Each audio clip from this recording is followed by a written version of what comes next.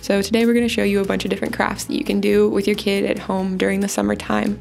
We bought all the ingredients and items of these crafts from the Dollar Tree for under $20. It was very cheap. And you can reuse some of the elements like the food coloring and the little plastic animals and glitter and beads. So you don't need that big of a list. You can get all these items for under $20, and some of them you might even have in your house. The first one is super, super fun and easy. All you need is a bucket, 2 bags of rice, some colorful animals, and some food coloring. So you start by taking the rice and dumping it into the bucket. And then you can take whatever food coloring you wish and you pour a whole bunch of it in and then mix it in.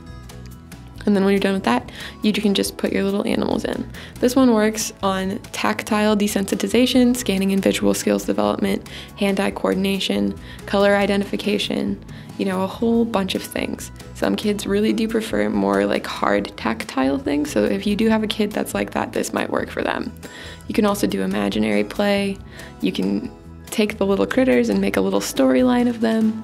You can work on color identification, have your kiddo put all these little critters in this box and say, okay, pull out, the yellow one, pull out the red one, pull out the centipede, pull out the praying mantis, and you have hours and hours of fun.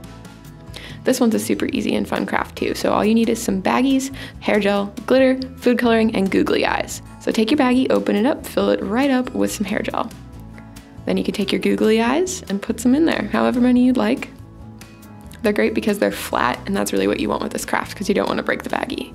I put in some green food coloring, just a couple drops because that's all you really need.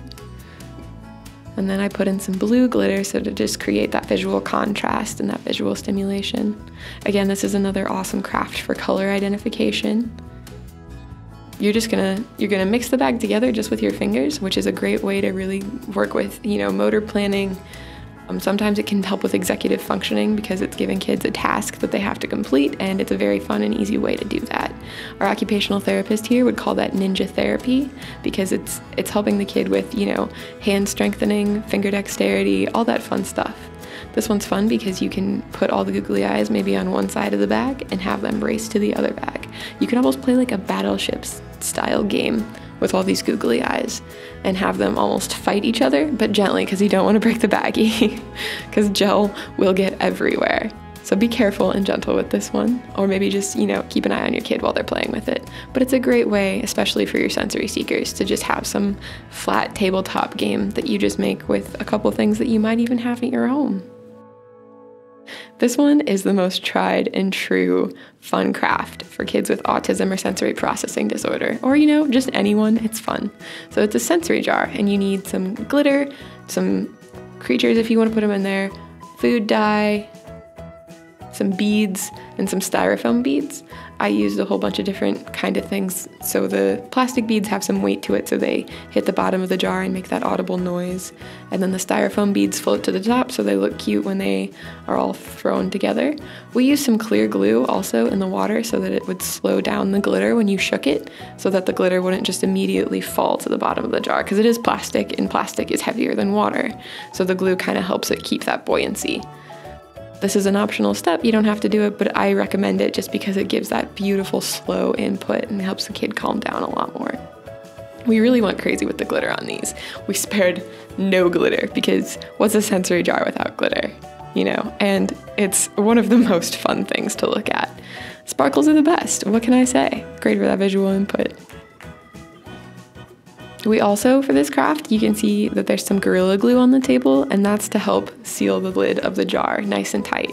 You have to wait, I think, about 24 hours for the jar to really fully solidify with the Gorilla Glue, but it won't leak at all. So that's definitely great. But if you have an impatient kiddo, you can just get, a little plastic tiny jar from the dollar store and screw the lid on and hope that they don't unscrew it and get sensory stuff everywhere. So this is a great toy for a lot of different reasons.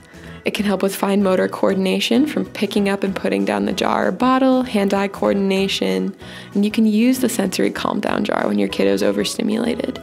It's a great way to just help them focus their mind and their bodies on something that is just visually stimulating.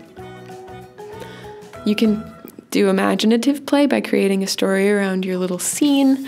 Mine are some dinosaurs, maybe stuck in the ocean, I don't know.